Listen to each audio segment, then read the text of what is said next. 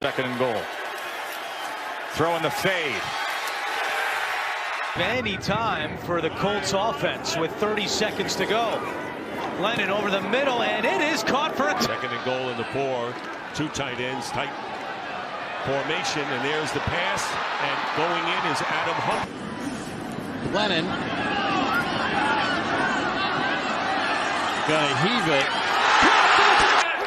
Second and goal. Glennon lobbing it for Eli Penny, and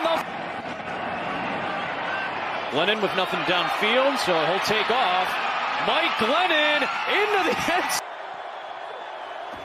Glennon gets rid of it in a hurry. Booker slips, and Glennon has Barkley, and a touchdown. 3rd down and 5. Glennon to the end zone.